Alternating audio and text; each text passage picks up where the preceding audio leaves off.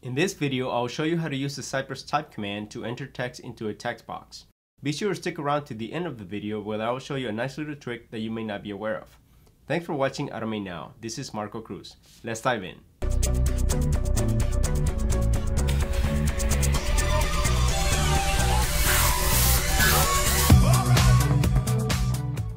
And before we begin, please do me a huge favor and hit the like button and subscribe to this channel if you haven't already.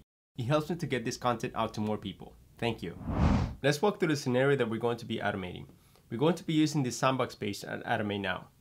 On this page, we have this button that says Form Fields. I'm going to click this button, and then we're going to be navigated to this Form Fields page.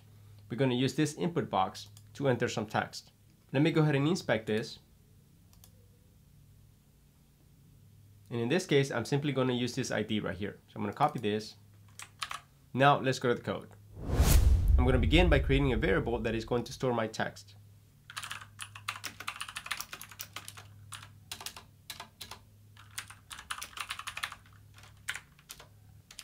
Next, we're going to visit the sandbox page.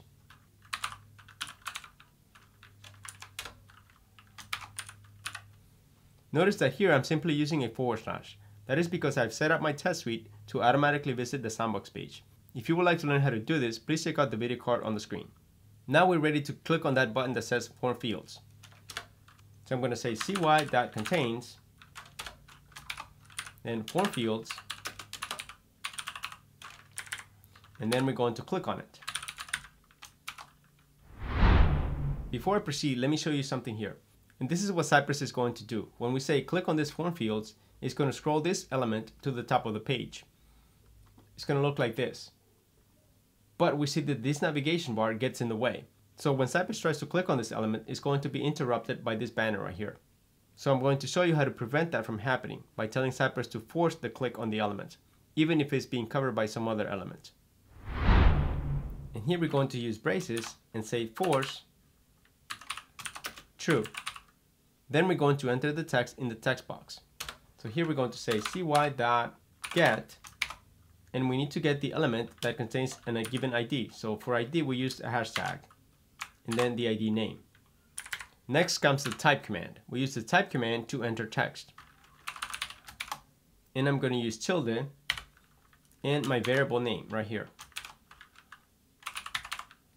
And I'm going to use force equals true again, because of the issue that I explained earlier with the navigation bar. Please keep in mind that you may not be required to do this. This only applies because we have that issue here on this page. Lastly, I'm going to make an assertion to make sure that the text is inside of the text box. So I'm going to copy this right here, and we use this code. And in this case, instead of type, I'm going to say .should, and we're going to say have that value. And then the value that we need is the variable. And that's all we need here. I'm going to save my changes and run my test.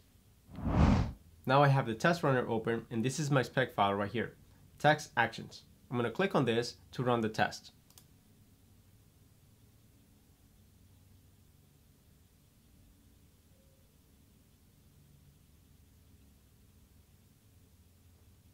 And notice that we get a green check mark, meaning that the test passed.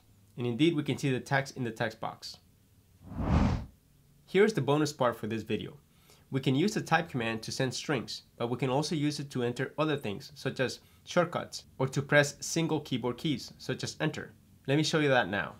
So on this form right here, I can enter this text, select different things on here, or not, and then scroll to the bottom of the page and then click this submit button. When we click submit, the form will be submitted. But there's an alternative to clicking submit. I can simply enter some text and then press enter. And notice that when I press enter, the form gets submitted, and we see this text, message sent.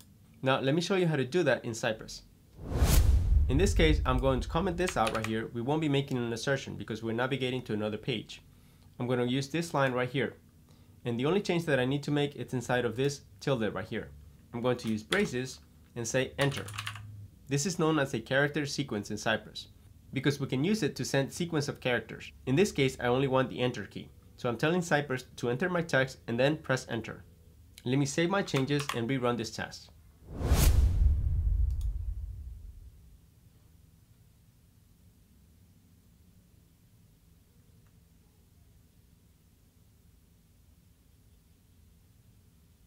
Notice that this test also passes.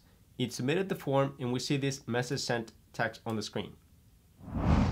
In case you wonder what other character sequences you can use in Cypress, here is a list. I will be providing the link for this in the video description. Thank you so much for sticking around to the end. In case you're new to Cypress, please check out the video card on the screen so you can learn how to get started. I'll see you guys in the next video.